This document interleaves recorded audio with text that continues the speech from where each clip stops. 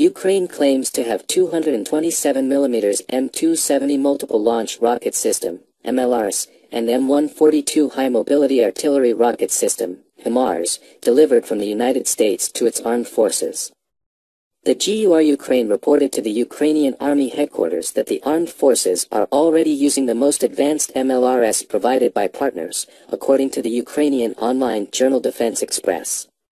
According to the source, units of the armed forces of Ukraine used the latest MLRS models provided by partner countries, which provoked fear and panic among servicemen, the Defense Express reported. A photo of the M270 has been supplied by Ukrainian intelligence.